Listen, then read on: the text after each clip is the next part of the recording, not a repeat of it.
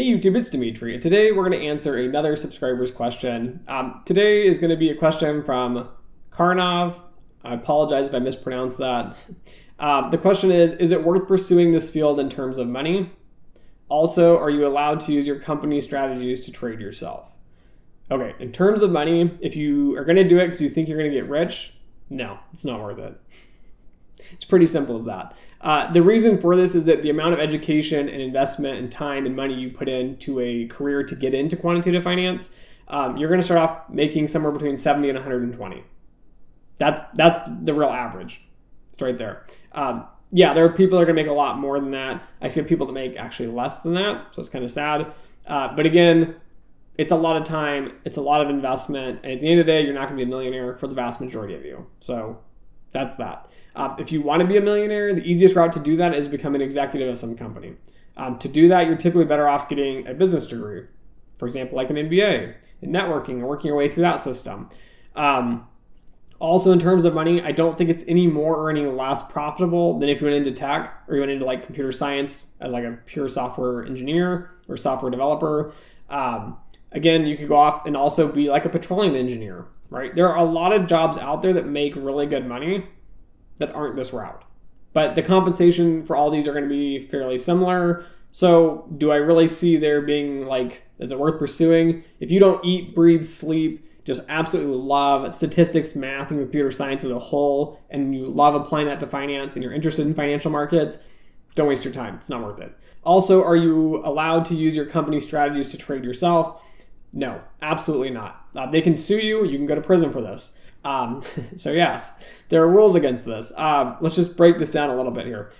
If a company is hiring you to trade or do quantitative research, you are barred from trading those asset classes at most firms and most banks, and they can take legal action against you. So you can't do that. If you do research at work and then you use it to trade, essentially you're stealing the information from them. They've already paid you for it because you're paid on salary, and you've stolen that information and misused it. So it's against the law.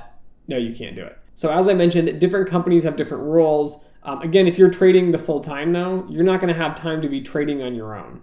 Or if you're developing strategy and you're not the trader, again, you're working your 40, 50, 60-hour weeks, you're not going to have time to trade when the markets are open. So that's just that. If you think like somehow you create an algorithm and it magically trades constantly without you there are rules and regulations around those as well. I'm not going to get too deep into that. But again, you could do it, but again, you're violating company rules, policies, legal matters, for all that matter. And again, if you're a company, would you want to hire someone who's going to steal your work, steal the work of all your colleagues around you and go make money off it? No, of course not. Many firms have rules against asset classes. So for example, if you're trading, I don't know, let's say mortgage markets, or you're trading, I don't know, commodities, you would be barred from trading any of those. So you can't trade them at all.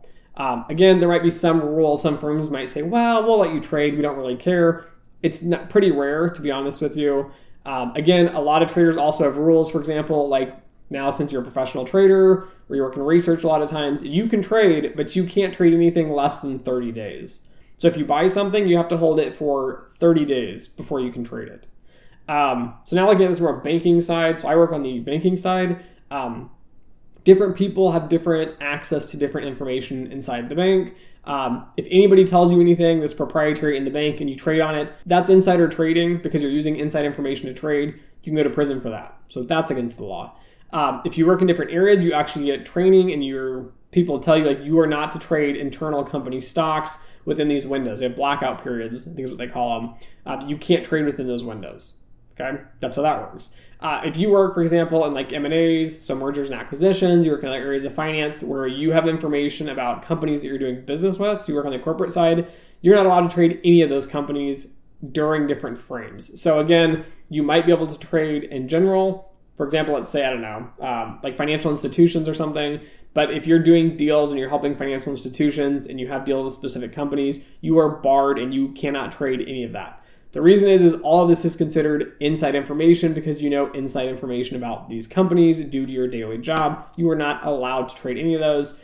Most people in financial departments, for example, at banks, you're not allowed to trade your company's stock, or if not, there are strict rules around when, where you can trade, how much you can buy and stuff like that. So in general, no, I don't think it's really worth it if you don't enjoy it. It's not going to be a millionaire job. If you want to make millions, be an executive. Again, being a successful executive, it's a whole other route. Super challenging. There's a lot of hurdles in the way. It pays similar to other competitive fields like technology, data science, things like that.